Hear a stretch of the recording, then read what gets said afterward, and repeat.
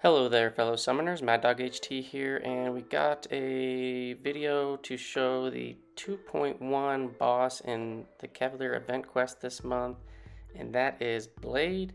And first look, this doesn't seem too terrible.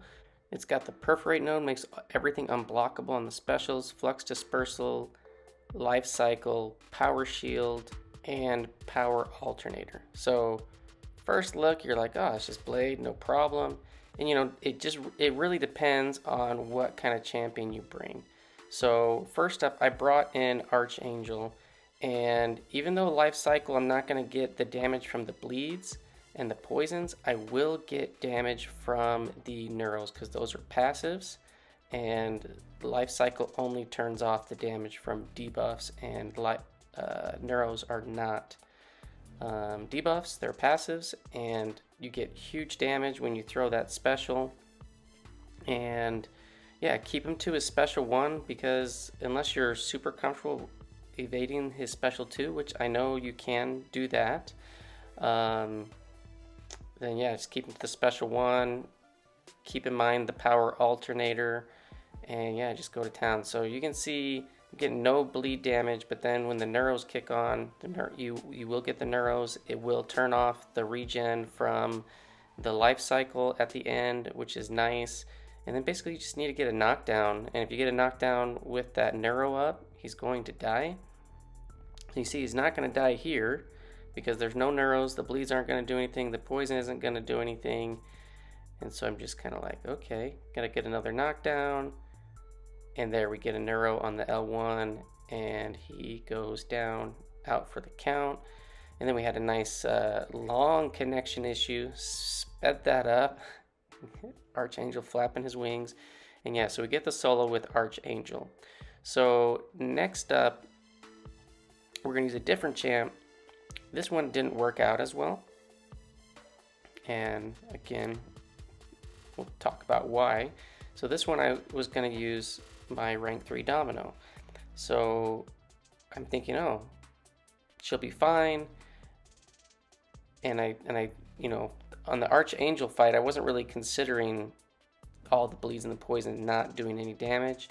And so when I'm doing my special 1s, I'm every once in a while I'll get a bleed or whatever, but the damage is just not there. Even with being lucky and unlucky, I just felt like the damage was really lacking on this fight, and it went really long. And I did try to get to a special 2 once, and then yeah, it did not help that one I got tagged by the special 1, and none of those bleeds got purified by Domino's abilities to give me like the power gain and all that kind of stuff. So I did one special 2. It did 14% damage, which is not great, especially with power shield. So here we go. We got unlucky and lucky going on, and we only did what, 6%? It's just terrible. And yeah, I mean, I keep getting to special 1, keep throwing them, and yeah, the damage is just not there. That one was fairly decent. You do need to worry about the Flux Dispersal, so you want to make sure you get some heavies in to make sure you can get max potential damage. But all these nodes working together, it actually makes this fight quite tricky. So yeah, I definitely recommend champions that can do passive damage. So Archangel is one with his neuros. Human Torch pre-fight with his Flame On Novas. He would be excellent. I didn't use him. Void. Now Void, he has debuffs, but those are not damage over time debuffs from the Intimidating Presence, so you will get that damage. And I will use him. He's my last option.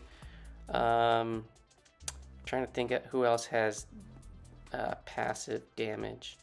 I think Ebony Maw could be really good with his degen, because that's passive. But yeah, if there's a champ that you have on your roster that does passive, damage over time, then I would highly recommend them as an excellent option for this. So we're still going at it. I do end up getting a call from my wife, and it paused, and it cut off my my recording. I came back, unpaused it, recorded the rest, but it kind of threw off my flow, and I do get a decent special 2 there, but then I'm gonna die here, I believe. I think I push him. Yeah, I think I pushed him to special 2 by accident, and that's it for me. I know you can do like a dash back and then like a double dash back on the bullets, and you can get a full evade. I've never mastered that, so if you have, that's awesome, and you can push him to L2 and not have to worry about it. Otherwise, stick to the L1s, because everything is unblockable with that Perforate node. So next up, we're just going to try to finish this guy off, and we're going in with Hulkbuster. I'm not going to get any damage from the shocks, and I'm just going to try to heavy this guy down, knock down that stun shield, but again, I think I accidentally push him to L2 before we kill him and we die again. So this node can be definitely annoying. Yeah, I think right here, I think I heavy him because he's not throwing his special, and I was thinking, oh, maybe it will not push him to L2. It's just enough on the power bar, but it's not going to be the case. I am going to heavy him, and I am going to die. No, maybe it's on the next one. I'm pretty certain I do accidentally push him to special 2, or do I bleed to death? I think I willpower it out. No, I just die. Yeah, never mind. I thought I got special 2, but that was earlier. So I just died, and then I go in with Warlock. So Warlock's a solid option for this fight. You can get the passive degen if you hit into his block, and that will also power drain Blade because he's going to be regenning. You'll block it, and you'll get those drains from him trying to regen with Infection up. And then Infection is going to prevent the heal, and yeah, you can see there we take him down. And then next up, we're gonna go in with, I think we're going in with Sabretooth, or do we use somebody else? I'm trying to remember. Let's see. Who is on my team? Oh no, in this next one we're gonna actually use Professor X. Yeah, so, and just one side note, for the pass, Hulkbuster is an absolute monster on this whole quest. He just destroys it. A lot of fun, lots of damage, lots of shock damage, lots of furies, ends in like 15 hits, and a lot of those are heavies, and you just special 2 and they're just dead. So if you're having trouble with the unblockable part, Hulkbuster is a solid option. And so for this one, we're just going to try to burst this guy down with some special ones, trying to build up some prowess. And I think we take Blade down in about 80 hits or so. It's definitely not quick, but it works. And I think the prowesses that I have end up falling off because I'm not getting enough power gain with the power alternator, and I miss converting on, like right there. So I missed converting my opportunity to refresh those prowess. And yeah, but Professor X will work well because those prowesses are going to build up if you can keep them refreshed, and the damage that you get from power shield is pretty decent from his special ones. And yeah, and you can get them locked down, you know, when you have all of your 100 charges, get them into mind control, which is kind of nice. So, you know, right now it's kind of frustrating. There's a number of times where Blade just went really passive, and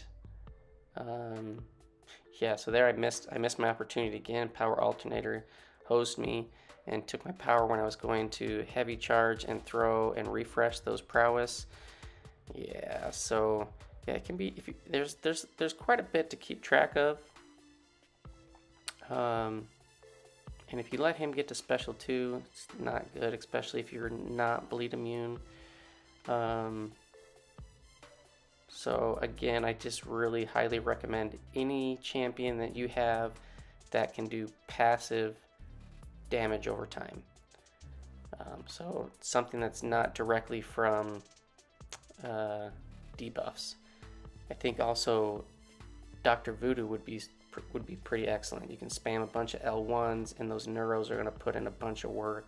They're going to have super high damage from the power shield and they will block the healing at the end, and you just need that knockdown, get that Lifecycle shield down, and you'll be ready to go.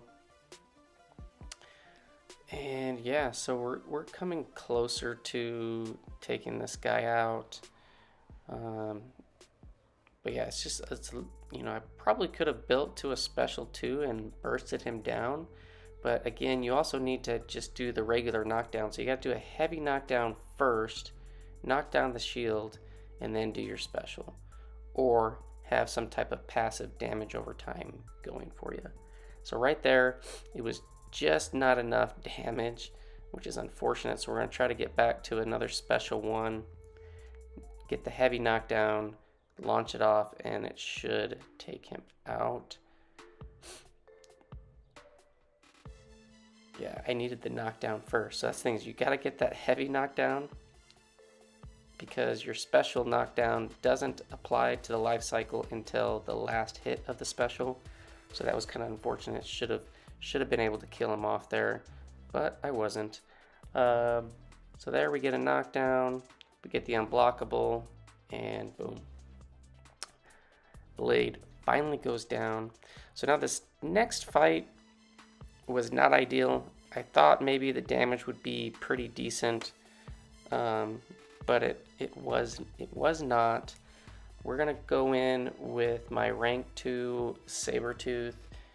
No synergies, no prior build up, and that was probably just a mistake and an oversight, miscalculation on my part. I thought his special 1s, after getting some Furies and stuff, would actually be doing a decent chunk of damage, and it's just not. And the bleeds that I get are not going to get any extra damage, because the life cycle is going to prevent that damage. So I'm gonna let this play out.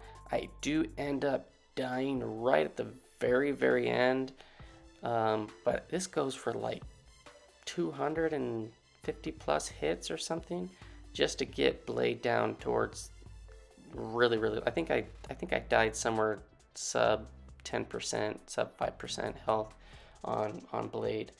But yeah, you really need somebody that can put out huge damage on the special 1s, which is not typical, or that can put out some type of passive damage over time, and it has to be passive, because the life cycle is going to prevent any damage from any debuffs, from poison, bleeds, shock, whatever, that are actual debuffs.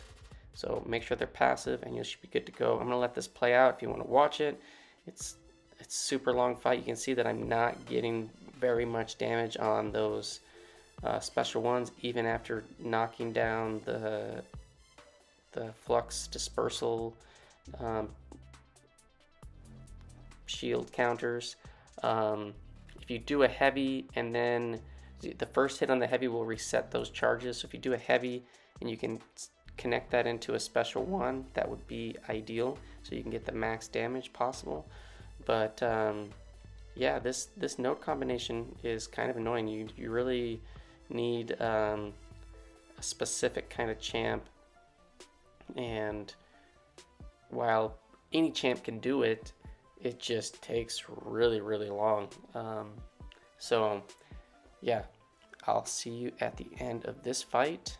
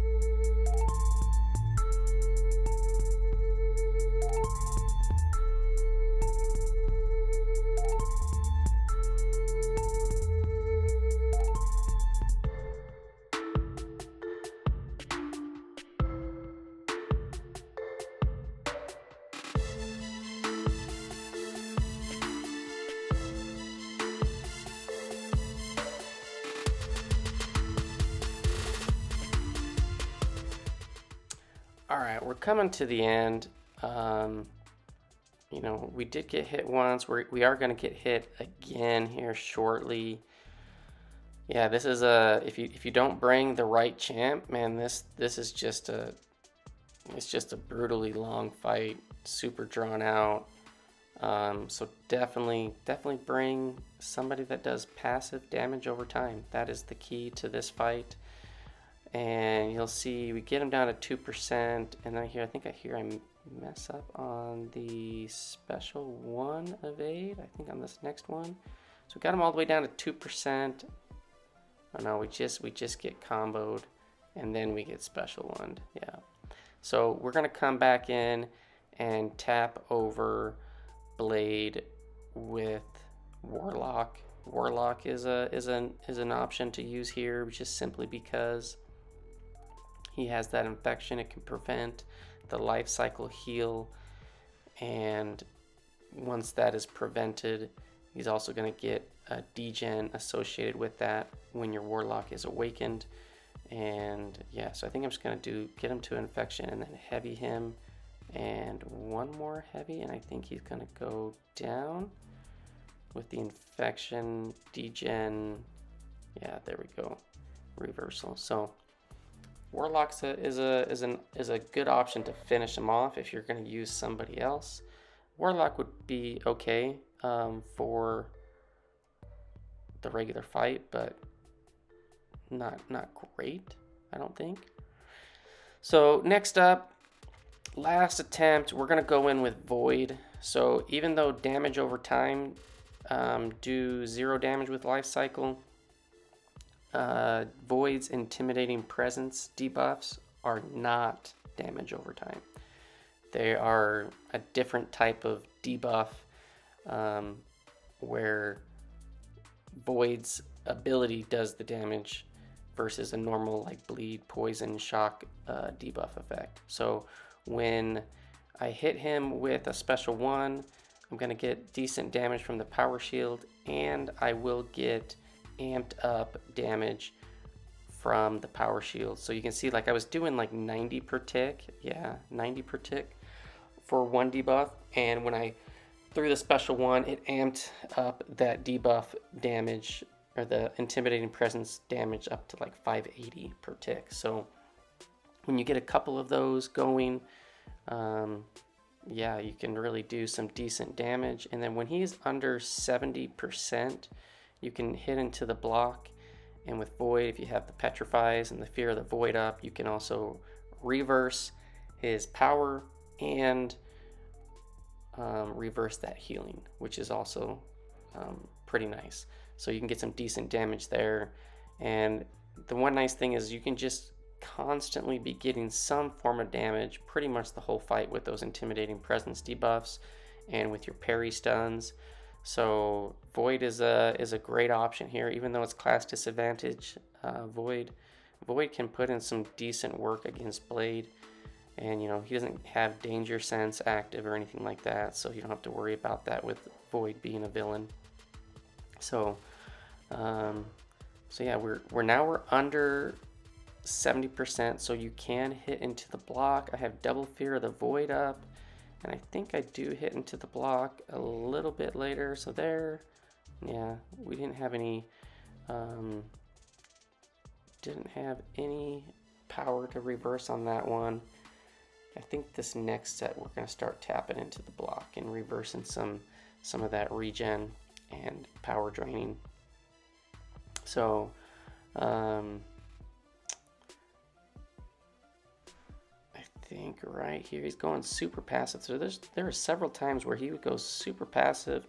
He's not throwing his special. You don't want to get him to a special 2. I think I start hitting into his block after I get tagged. I do get tagged, and the bleeds aren't quite strong enough to kill me. I do survive. Willpower saves me for sure. I think here I start hitting into the block. And Void's also great with Lifecycle because he can reverse that healing and kill the opponent there. Now we're hitting to the block, getting some regen, reversal, and I think I do it again. Or I tried to. I think he's going to go back. There we go.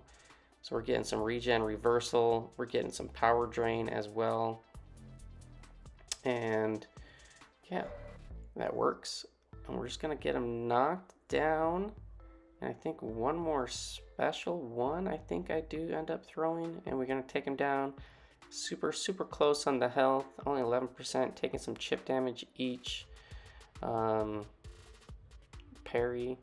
And does he go down? Yep, he goes down right there. So hopefully this helped. Thanks for watching, fellas. And I will see you guys in the next one. Peace out.